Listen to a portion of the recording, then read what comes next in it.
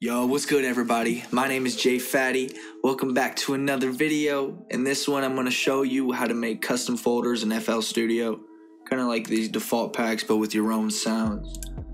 It's pretty simple. First thing you're going to want to do is just make a folder anywhere. You can make it in your hard drives, anywhere, just as long as you know where that directory is.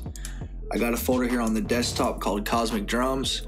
That's just my drum kit that I made recently. You can check that out with the link in the bio if you want to cop some cheap drums. But anyway, so I got to know where this directory is. It's just on my desktop, so that's pretty simple. So put your folder anywhere and name it whatever you want, like My Library or My Sounds, whatever you want to call it. All right, so then once you got your folder, we're going to want to go into FL Studio, go over to Options, File Settings.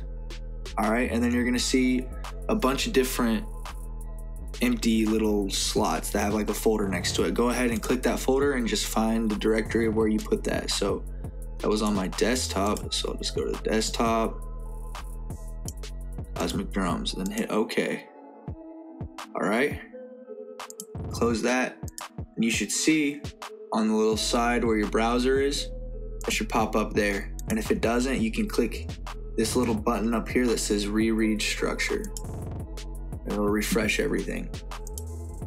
There you go. Go ahead and just add a collection, and you'll have all of your sounds right there for you to use. All right, well, I hope this was useful to some of you. If it was, please leave a like and a comment, and make sure to subscribe, and let me know what you want me to do next. All right, appreciate you guys. I'll talk to you later. Peace out.